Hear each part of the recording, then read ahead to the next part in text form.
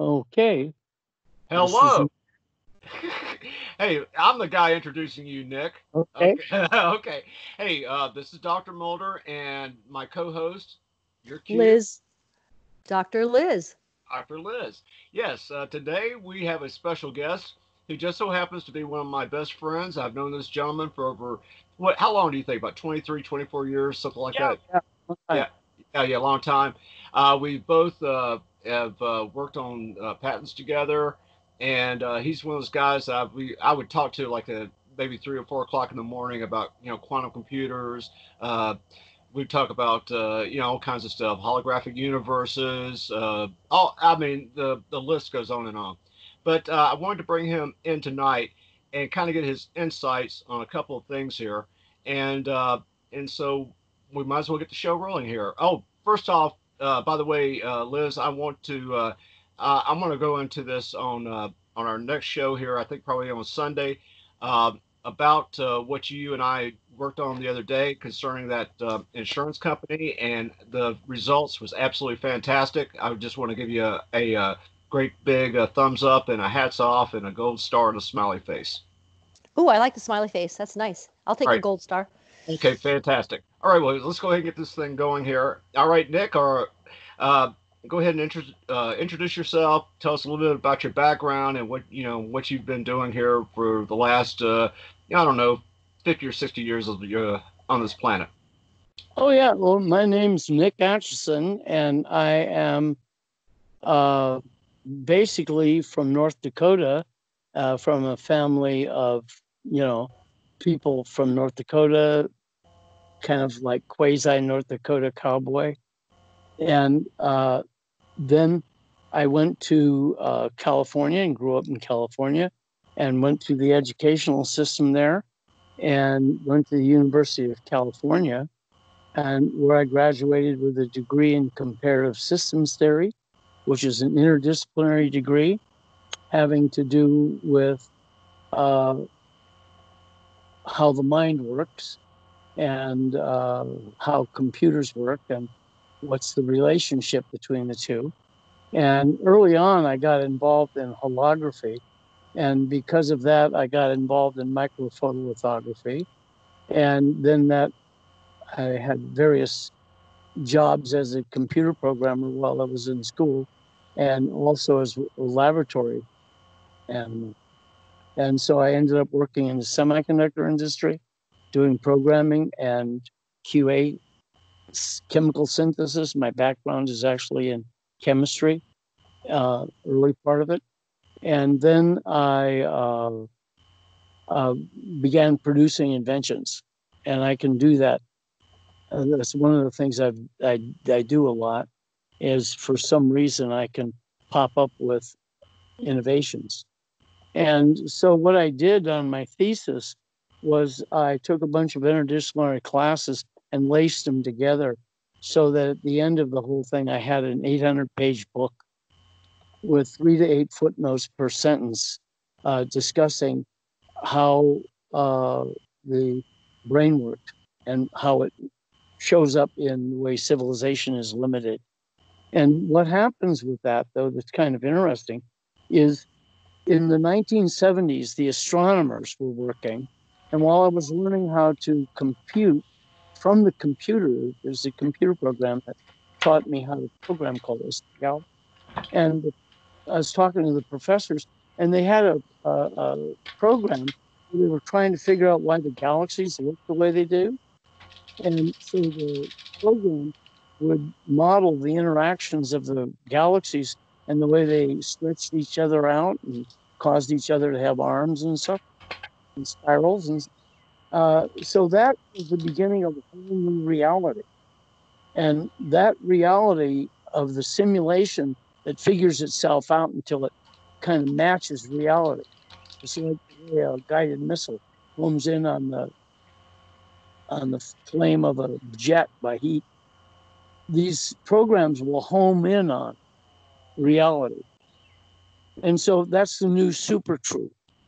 And so what's very, very interesting is I used that in generating my thesis. I was a programmer at the university at the time, working for the university extension and writing these. And so I ended up putting some time in on that. And so the actual thesis is like there's 5 models that can explain something. And my thesis is just one that was most extensive. And I got honors on that by Gregory Bateson, who was one of the founders of systems theory. And he like invented the double-blind theory of schizophrenia and stuff like that. And he was married to Margaret Mead, and he was a big anthropologist. And he's a nice guy. But the thing is, what came out of that is I could type. And so I went back to the semiconductor industry to get a job. And because I could type, they had me rewrite the specifications as the wafer size keeps getting bigger. And I was working on doing that and programming and writing the specifications, but I write them as programs. So I ended up 2 or 3 years after I was there being the engineering manager of a startup in Algeria because I had memorized the specs. And, it's kind of weird. But then I came back from that and I got all involved in design. I worked as a process, product, and test and mask making engineer and assembly engineer. And I began working in design, doing the designs of analog and digital devices, approving new designs that use these logic modules called 7400 series parts. And it's actually LS 7400. And those are like computers are built. And so I worked my way on through the years to where I was doing really big, complicated mathematical analysis programs, but I kind of know the whole thing from the root. So it doesn't, it's like if you speak 10 languages, most people just need to speak one. So it's kind of useless, but it's kind of neat for me, but, and so that's who I am. Oh, okay. Oh, well, I'm glad you were able to narrow that down to 25 words or less. That was great. Okay, but yeah, some of the things that I kind of wanted to cover tonight while you were on the air was number one. I think you and I have spent numerous hours talking about the holographic universe, and I think that kind of tied into the Mandela effect, which I just have this. I don't know what it is. Just something about the Mandela effect just seems to resonate with me because it kind of coincides with what I feel is basically a universe that's fluid and is constantly changing, both in the future, the present, and the past. And would you like to make any comments concerning your ideas of a holographic universe? Okay, well, basically, what we call the universe that we think of actually started about 10,000 years ago. The real universe started 14 billion years ago or something, the beginning of the Big Bang. But the human mind showed up as a camera thinking about it about 10,000 years ago, 20,000 years ago, and maybe 15,000 years ago, they were painting in caves. This animal showed up thinking about this, running around. And so, but as they went through the sequence of events of turning into who we are today, there were like hinges, and they're like an axis, and worlds rotate on axis. Cultures and minds and civilizations have an axis, and but the big thing going on today is we have this thing where let's just say, starting in about 1500, they began to develop a more realistic depiction of the way things work. The Sumerians actually had a really good one, almost 4,000, 7,000, 5,000 years ago. But they had really good science, they had good calculus, and they had good astronomy. And then it kind of went down for a while, but then it came back by 1850. And but starting in 1800, 1700, with Ben Franklin and those guys doing their research, and he's making the first light bulb in 1800, and then Michael Faraday doing. Well, they began working on all these things and machines, and they began making formulas and drawings and stuff. And there was a difference between whether the drawing was the machine or the formulas were the machine or what. But about the time Einstein let loose in 1903, I guess, it became obvious that the formulas were the universe. And along with that, at that time, radionics kicked in. And so it's like Einstein and Tesla and those guys were coming up with these new ideas. But in all cases, guys like Columbus even had an idea of doing something that then he proved by doing it. Same thing Einstein did. Same thing Tesla did. And same thing that, Babbage did with the computer.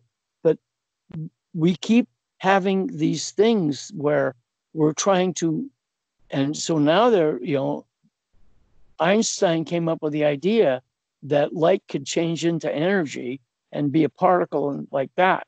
And so that was the beginning he was actually the beginning of quantum mechanics. And now we know that there's a whole other, there's the there's the mechanical, then there's the chemical, then there's the electrical, electromagnetic. Now there's the quantum dimensions almost. But for some reason, just like DC flows real slow through wire, AC flows a lot faster, radio flows like speed of light. And quantum holographic data is transmitted instantaneously throughout the universe. They know that. But exactly where we're at on that is like where Ben Franklin was. I mean, they're beginning to build a quantum computer now. The Google quantum computer in 200 seconds solved a problem that Summit, which is the biggest computer on Earth, I guess, and it's the biggest one we have in the United States. It's as big as a football field. It would take it some like 20 or thousands of years. It's a really long time. It's like, but the difference in that is that today we're dealing with quantum. And for some reason, it's always very difficult because prior to what I call super truth that started in the 70s, it's like those hurricane maps of the hurricane, that's super truth. And they say it could be any one of these models. That's super duper truth because they're actually comparing the models and working on what it is. But the model is the new super truth.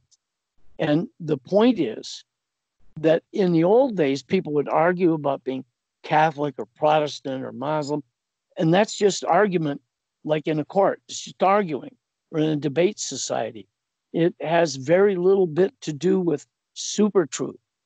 And super truth has to do with the fact that you can actually describe what happens, how it happens. And things that are a description of what happens in the human mind is, I mean, that's like, we're just a computer's full of bugs, really, And so the quantum sorry, Nick, this is Liz. I need to jump in because I'm slowly getting lost here. But I think for a lot of our listeners who may be wondering what you're talking about, can you go back to 10,000 to 20,000 years ago? What do you mean by the fact that humans were basically cameras? What do you mean by that?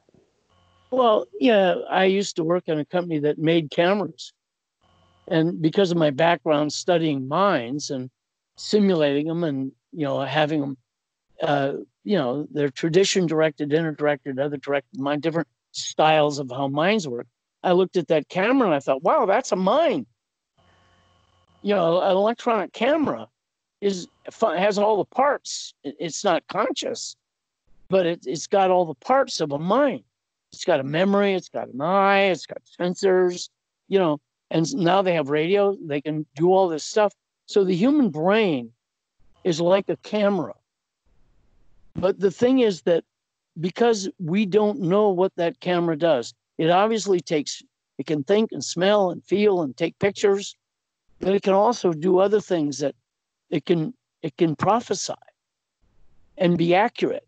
It can see into the future. And now experiments have shown that the earlier ideas that the math showed that time travel can happen, Maxwell's basic equations that he derived from Michael Faraday's work and other work showed that there's no thing to stop time from slipping around. And then now some experiments have been done in big universities back east showing that there really is a fact that human beings aren't necessarily locked in this space-time. And there's certain chemicals and certain things like photons that'll get tied together. And it's called entanglement. And you'll polarize one entangled photon here, and maybe somewhere far, far away, instantaneously will replicate what you did to the one here. And with no energy transmission in between. It's kind of weird. But so that brain that evolved around 10,000 or 20,000, whatever, the people came up out of Africa about, they say 300 to 70,000 years ago.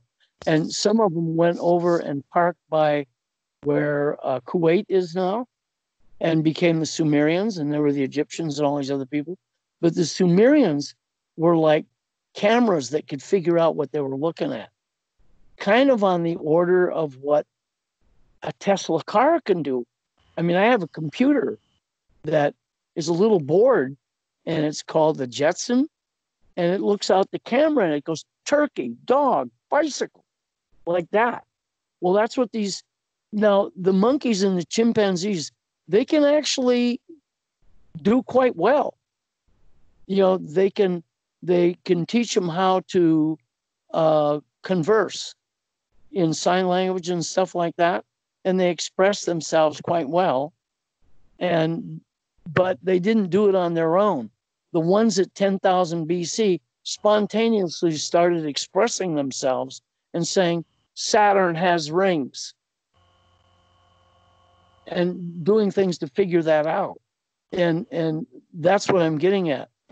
Now, in that progression of, like, say, from, it could be as far back as 7,000 BC up to now. It's a progression of events, like where one decoding leads to another, leads to another, leads to another, leads to another. And we're just like when a chiropractor cracks your back, it goes click, click, click, click, click, click. Well, we are in the process of figuring out the universe. And if nothing screws us up like a meteor, we will. And we're already getting ready to engineer our own DNA. And so it's like, my aunt, Edna, said, Nicky Joe, you're the kind of kid that would take his brain out and play with it if he could. Well, here we are. I mean, it's like, this is what's happening now. Does that answer the question? Hello, Liz. Hello, Hey Liz. there. Yeah, no, I'm here. Yeah, sorry. I was just going to say, Nick, thank you. I was going to ask, and then if you can explain what super truth is, then I'll be all caught up. Okay, well, super truth, truth is, before, 1500. Truth in different places of the world was different depending upon where you were born. Just like what language you learned to speak, you learned the local truth. And so truth, like what we think of as add, subtract, multiply, and divide, that's different. That's not truth. That's the way it is. Truth is an opinion, like debating and lawyers and all that. They're figuring out what's true, normal truth. Like when you're convicted of murder falsely, and all that stuff, that's a fact. You say it's true, he did it, that kind of truth. But super truth is when a computer can say, not only can I predict the past, I can predict the future. I know that we can shoot a rocket off here, and I can predict that I can fly it by and rotate it at the right speed to keep the camera pointed at Pluto. That's true. If you can do something, but it's like hands off. It has to be in a machine where the machine can do it. Then you can say that's super truth. And if the machines are arguing about what way to do it, that's even better. But the thing is to be able to predict what happened and what's going to happen. So we can't predict at all with any great reliability about what's happening and what happened and what's going to happen.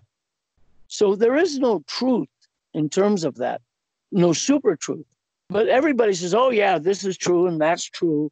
And he's a so-and-so and she's a this and a that. Those are things that are true. Like you can even say it's a true thing that so-and-so ate a strawberry ice cream.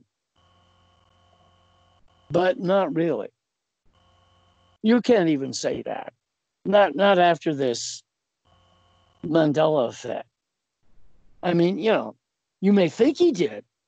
Or when, when these people that, if you got it on tape, then you can say that's probably true. But if you have a computer program that'll imitate it and will replicate what the guy did when he got up for morning and ate for breakfast and what he did all day long and what all these guys did, and just show exactly how all those electrons were scattering around and what events happened, that's super true. Got it. Thanks. Wow. Yeah, and so we don't have much super truth, but we got it. But when did super truth happen? 1970. I mean, there were inklings of it, like Einstein. He said, the universe is rubber.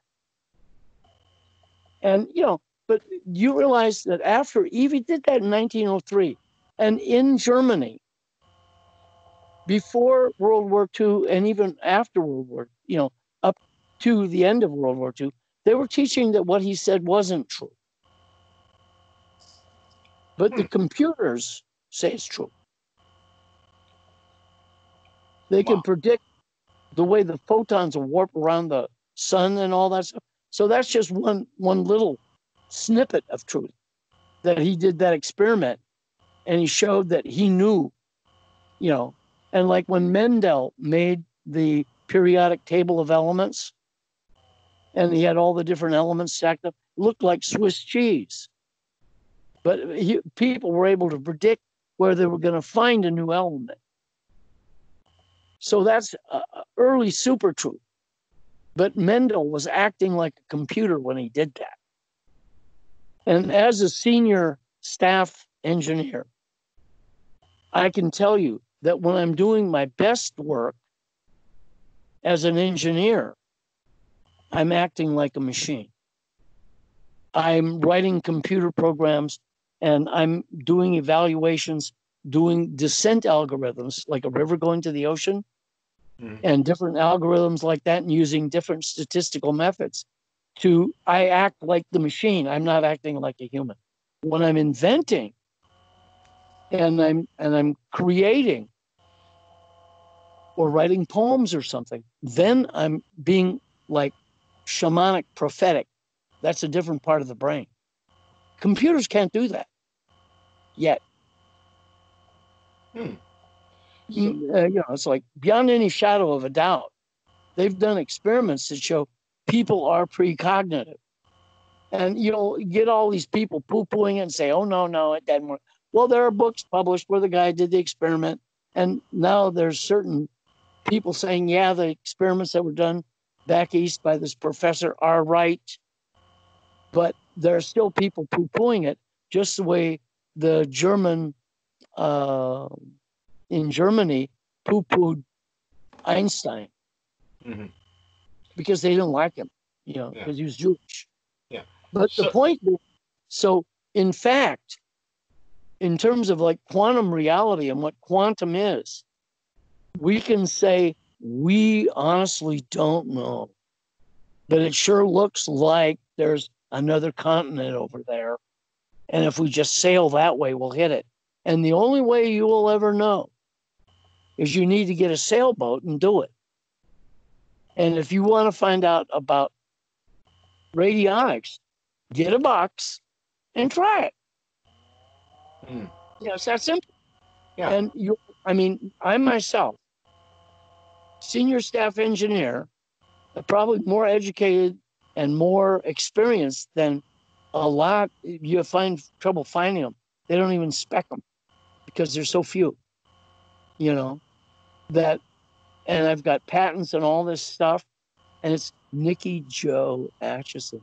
You can check it out, and I've written books, and you can see all that I'm on LinkedIn and YouTube. But I'm telling you, as a high-level dude, radionics works. And it works for me. It may not work for you, but I had a house I put up for sale. I inherited my mother's house, and I put it up for sale, and I got an extra $250,000 because I dialed in a box. But it may have just been self-hypnotism or self-motivation or like affirmations, but I don't really care because I got it in my wallet. Yeah, that's a super truth. Yeah. Yeah. Yeah. I don't it's... Yeah. Like I said, Nick, one of the greatest compliments you ever gave me was that the day you got that machine that I sent you was the day that your life started to change forever. You were never the same person. Oh, yeah, absolutely. When it first came in the mail, I just put it on the buffet. I was taking care of my mother. And I set it to help me take care of her. Well, no, first I would just set it there, and things started to kind of get smoother. And maybe it's just my attitude. Maybe it's like taking Thorazine or something, or, uppers. But it was like things got better, nicer. And I ran some tests, and so I study languages. So over the next year or so, I studied simultaneously Chinese and Japanese on those CDs, learned whatever in your car. I did the whole set to probably like 95% of capability. That's 5,000 words or so each, Chinese and Japanese. Normally that would take 8 years, more than that. And my brain just zip. And it's like when you're really interested in something and you're really on and clear and not, doing a distraction, when you can really focus on what you're doing and not worrying about and being embarrassed about, oh, it's fun to say that in Chinese. Well, you just learn. And the same thing is true for working on really complicated problems, like learning how to hook my computers up through the router, which is kind of a painful thing because it got to be done just right. Well, I just went ahead and did it. And so I kind of go ahead and do things. But my mother lived to be 103. And, and I stayed there in the house and took care of her, cooked for her and everything. And I was a medic in the Army. I was more like a physician's assistant. In fact, in a lot of situations, I was the physician but these guys aren't sick. They, in the United States, by and large, nobody dies before 60. And most people in the Army, they're very healthy. But they would get colds and clap. And so I could handle that. Yeah, I can imagine there's a lot of truth to that statement. No, what I was really there for was hangover. I made a great poultice for hangover. I had a little thing of pills I made up, that was for hangover, and it worked like a champ. Oh, oh, geez. Well, so Liz, have you got any questions for Nick here? Oh, I was going to ask Nick, how do you think radionics works? Well, I can tell you that it's holographic, and that when your brain, which has, its entanglement, it works. I think entanglement is an important part of it. And when the universe went off, there were a lot of simultaneously created photons, and you are a mass of all these particles that are from then. Every part of you was born in the Big Bang. So we're kind of all together on this. We're all the same, how do they say it? Chip off the old block. But the thing is, in your brain, there are various chemicals, and they think some of them are entangled, but obviously if they haven't found them yet, or they'll find something. But when you tune the box, that's the thing that's wild, is first off, there's the low level effects of self-hypnotism. I self-hypnotize myself to learn Chinese.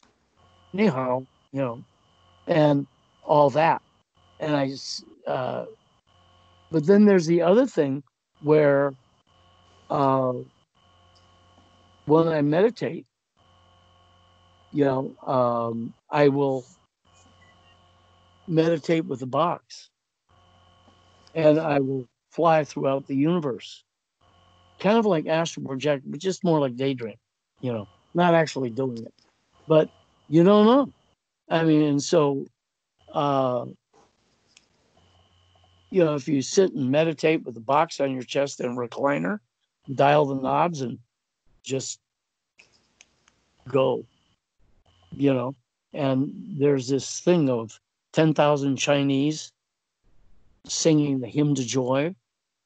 Have you ever heard that? No. Oh, it's fabulous. It's the biggest group of people. They sing, da, da, da, da, da, da, da, hymn to joy.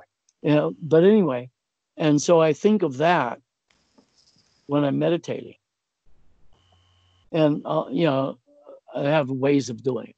But the point is, and then I take off and fly through the universe, and I sing at the universe, and I feel really good.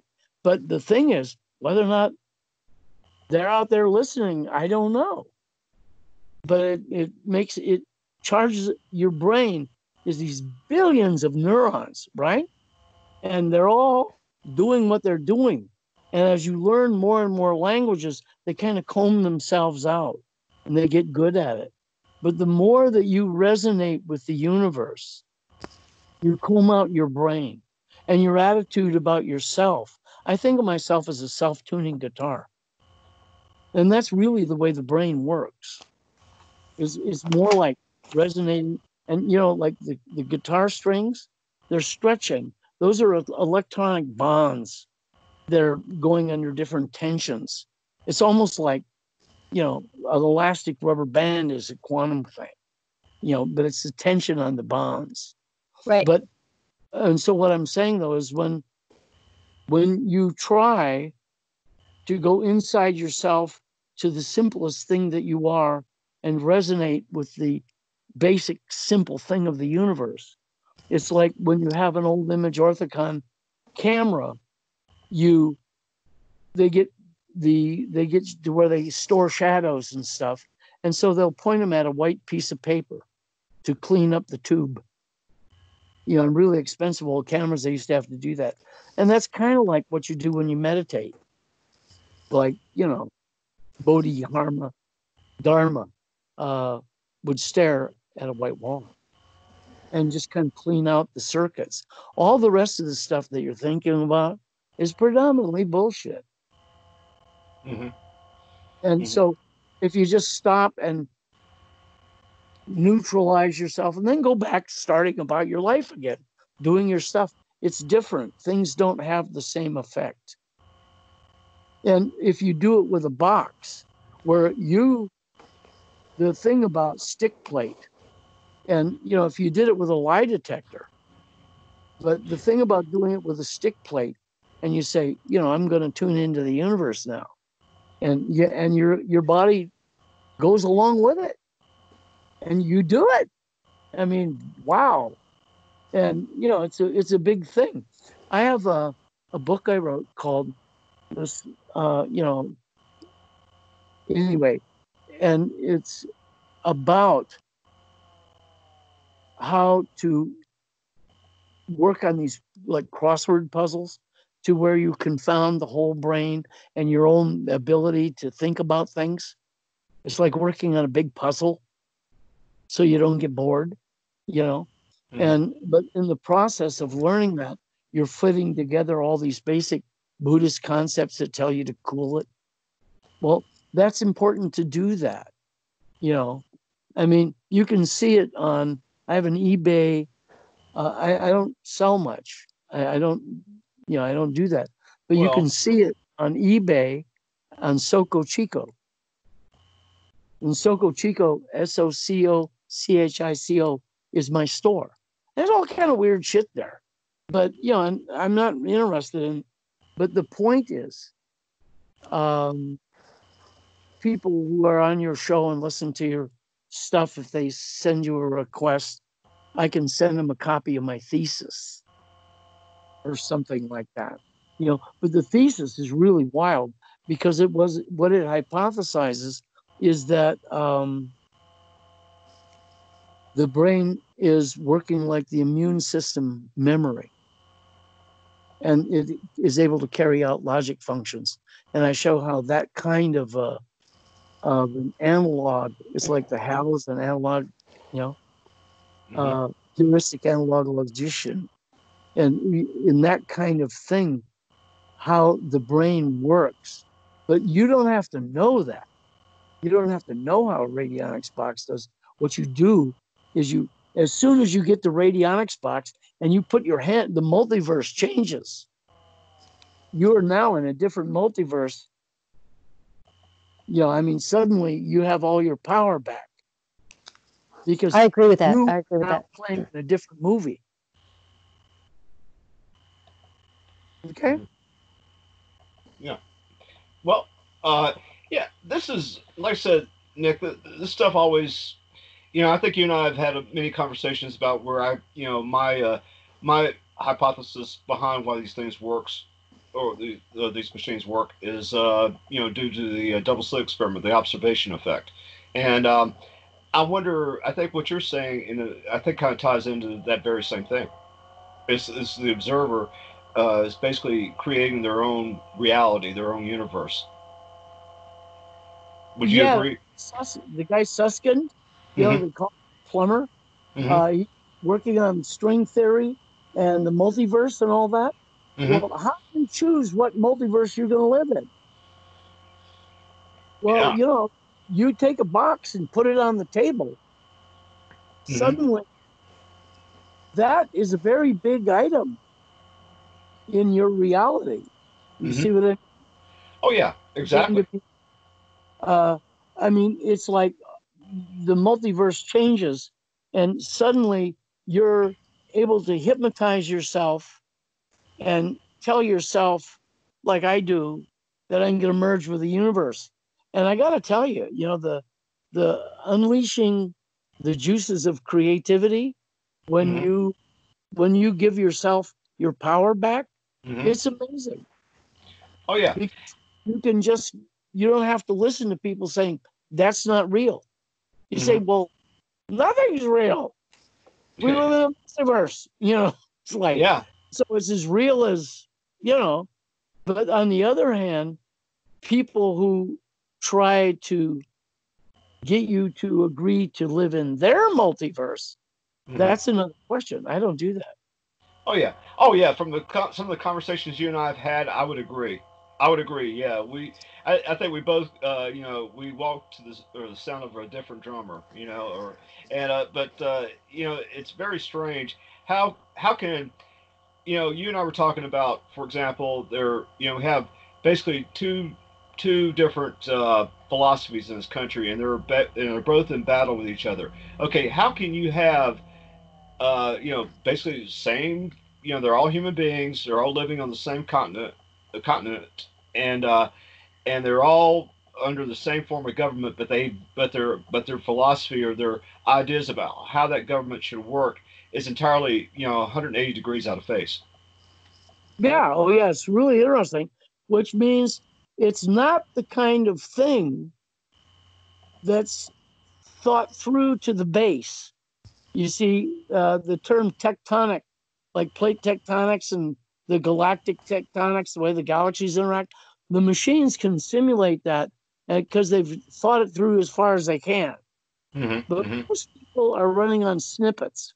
And because of snippets, I mean, everybody was going along, being happy, being Catholic and doing their stuff. The printing press came out, and all of a sudden, people started reading and thinking for themselves. Oh, yeah. And it started a big war that went on for 300 years. And, people in Scotland, nowhere out in the woods, get the idea that they had a certain thing they wanted. They had their particular snippet. And somebody else would say, no, you can't think like that. And so that's the really cool thing about the United States. I mean, all those people up and left Scotland and went to the United States, and they have had a lot to do with why we have freedom. As much as we do have, but the thing is, we are allowed to argue, so that's cool. It's not considered to be bad to be on a different. I mean, it's considered to be horrible to not be just like me. But the thing is, we have this kind of respect or whatever for you and your religion and whatever else you think. But the other thing is, there's a general set of basic rules as far as allowing people to be okay that we go by. And a lot of countries, the United States was the first country, and that includes Switzerland, that got rid of the aristocracy. The illusion that some people were better than them because of their status in society. You can be better than somebody else if they're a screw up. You know what I mean? Right. But you can't be like two little babies being born together. They're kind of the same. And if you mix them up at birth, things happen. And there are genetic differences between people. But we haven't figured that out yet to where we can classify people at birth, like in Brave New World. But yeah. And so the point of the whole thing is, as far as the really big thing about bringing people back together is to blow off all the bullshit. And just go down and focus on what's common in the universe, what's common between us, and that's the universal will to exist. That's from an author. It's not mine, but we all have the universal will to exist, and we have the universal will to be alive and well, and that's cool. But the big important thing is that, it's like in my life, you go through and you do a lot of stuff, but the nicest things that happen are these family parties and dinners and festivals with mariachis and stuff, things that are kind of human. That's the stuff that really counts.